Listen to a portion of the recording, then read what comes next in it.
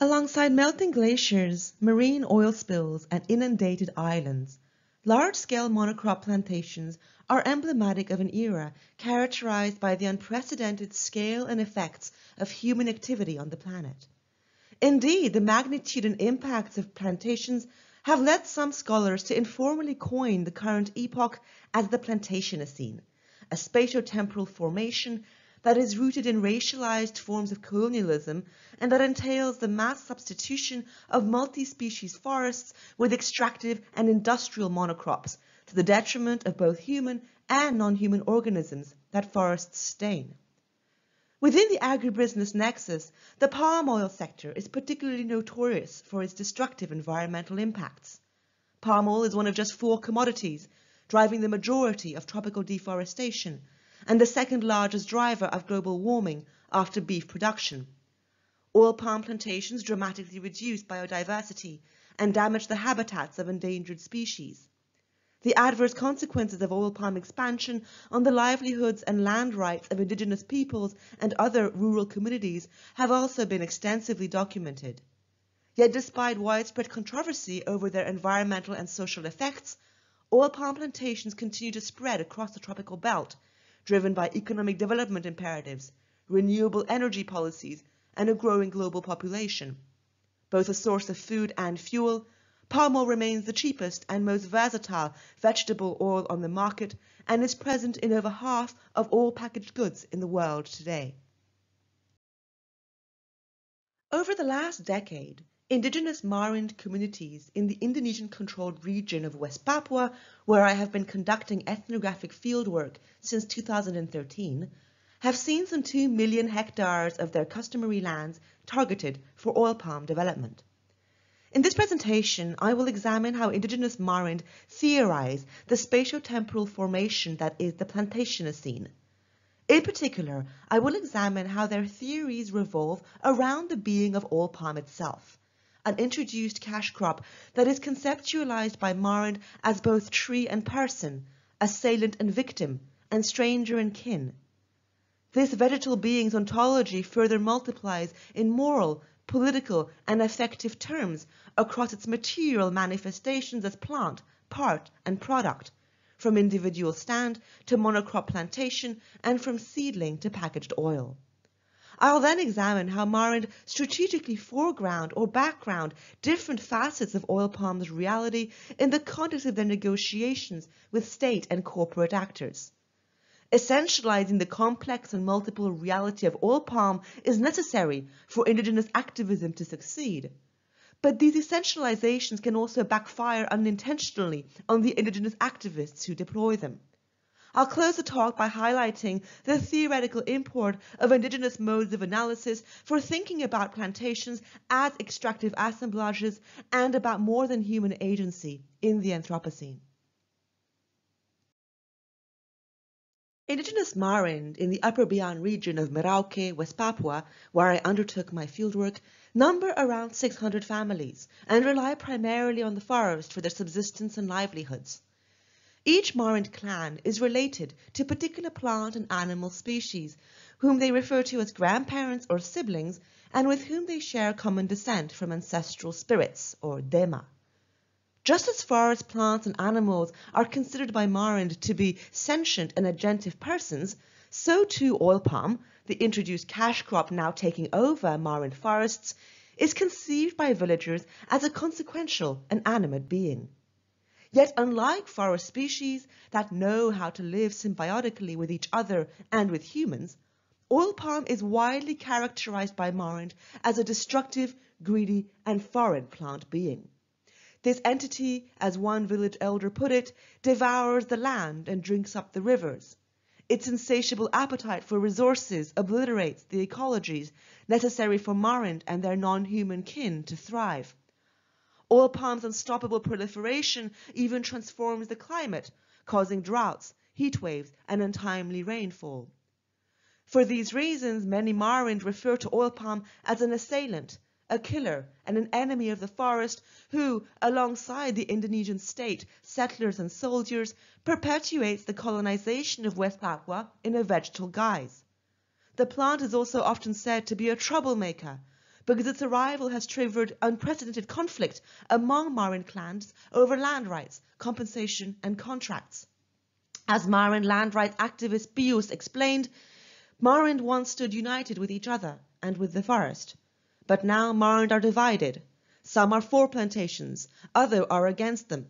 Since oil palm arrived, peace in the forest has given way to conflict in the plantations, and for this oil palm is to blame. And yet, the blame that Marind place on oil palm is only part of the story.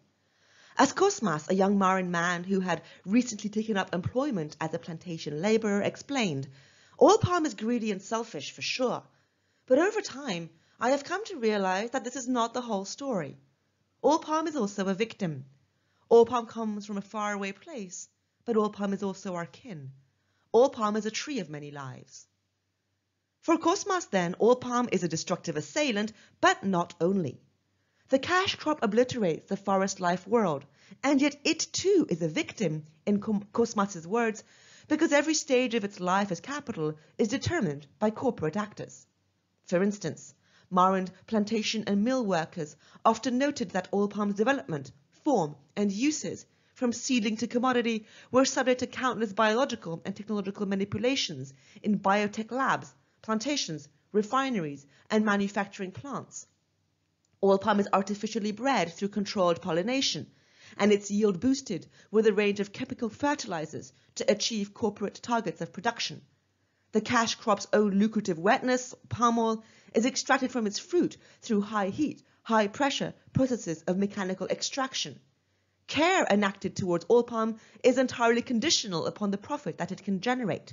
Seedlings that do not achieve yield targets are systematically culled, whilst unproductive or diseased stands are pulverized by trunk shredders in a matter of minutes. Other Marind villagers spoke of oil palm feeling lonely in the monocrop plantations where it is forced to grow among its own kind and in a foreign land, rather than in reciprocal relation with plants and animals on its native West African soils. For instance, Marind women expressed pity towards oil palm seeds that germinate in sanitized plastic bags and airtight containers, rather than in their native and natural ecologies. Perpetua, a young Marind woman, spoke of the seeds having been displaced by the millions from their home environments and separated from their kin.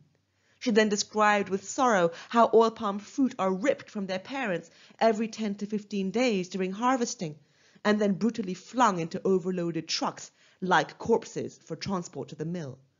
What happens to oil palm's fruit in the mill is unknown. People see only dark smoke rising from its chimneys, trucks to and froing, and finally containers filled with canisters of deep red crude palm oil, which some of my companions called oil palm blood. Oil palm's plant being also varies across scale and across substance, giving rise to different emotional responses among Marind. When encountering palms as individual stands, for instance, curiosity tends to predominate. In the same way that Marind read the pasts and relations of forest organisms through tactile engagements with their morphologies in the forest, so too people will often stop when traveling along or inside plantations to scrutinize and touch oil palm stands at length, their bark, fronds, and fruit, in an attempt, as they say, to know its story. Large-scale monocrop concessions as collectives, on the other hand, produce fear and anger among those who behold or enter them. The seemingly relentless expansion of these bio-capitalist formations conjures from many Marind the political occupation and ongoing invasion of the West Papuan territory by Indonesian settlers, military forces, and corporations. Gendered, generational, and professional differences within Marind communities further shape the prevalence of certain depictions of oil palm over others. For instance, the notion of oil palm as a vulnerable victim was most common amongst Marind women, who often decried the violent uprooting and wrenching of oil palm seeds and fruit, or what they called oil palm children, from their native homes and parent palms. In contrast, the characterization of oil palm as a foreign and invasive plant being was particularly prevalent amongst male village elders who have lived through the forceful incorporation of West Papua into Indonesia, the beginnings of large-scale resource extraction, and the influx of non-Papuan settlers into the region. Meanwhile, characterizations of oil palm as a kin of sorts were most common amongst individuals who now work within plantations as fresh fruit harvesters and pesticide sprayers. These individuals interact on a daily basis with oil palm and support its healthy maturation through their various practical labors. The material and semiotic relations they have come to cultivate with the plant thus differ from those of Marind who do not work in the plantation sector and who therefore know oil palm only through its destructive effects. Finally, the shifting ontology of oil palm as subject come object of violence is compounded by uncanny similarities that Marind identify between this introduced cash crop and the native sago palm, which is the source of Marind's staple starch, sago flour, and a plant of central significance in Marind cosmology. For instance, some villagers noted morphological resemblances between oil palm and sago palm and described them as cousins or siblings of the same family. Others compared the fertile wetness of sago pith to the lucrative wetness of oil palm as an oil-producing plant. Sago, young Marind woman Evelina reflected, connects Marind to other sago-eating communities or sago people across New Guinea. But Evelina was quick to add that palm oil in the processed food that Marind now increasingly consume, like instant noodles, biscuits and ketchup, also incorporates them within transnational communities of palm oil consumers across Indonesia, Southeast Asia, and the world. The scientific name of oil palm itself, Elaeus guineensis, or the olive of Guinea, was particularly intriguing to villagers who had learned during workshops hosted by oil palm corporations that the plant is native to countries that bear the same name as their home island.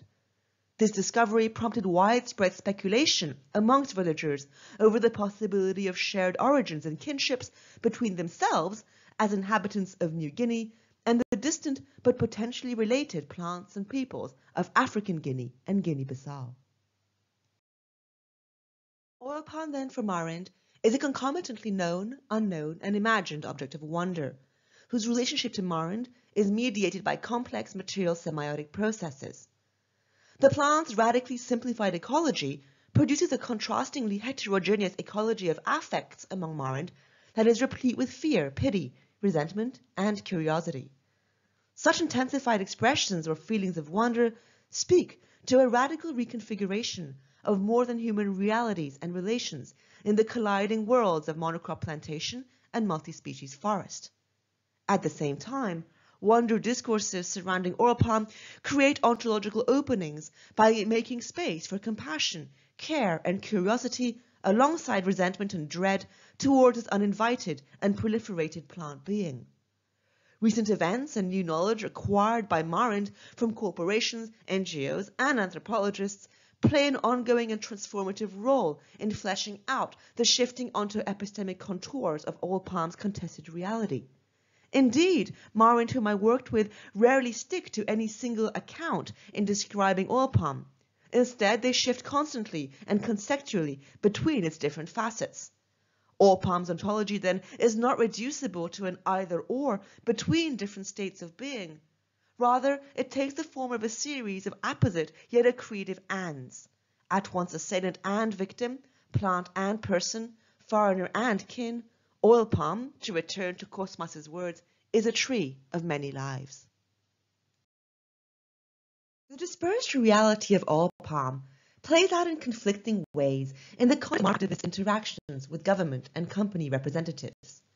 For instance, positing oil palm as an antisocial person and killer being in these multi-stakeholder negotiations often backfires by reinforcing entrenched stereotypes of West Papuans as primitive and superstitious peoples in the eyes of the government and corporations. This in turn only further legitimates the developmentalist rhetoric that drives projects like oil palm plantations in the first place.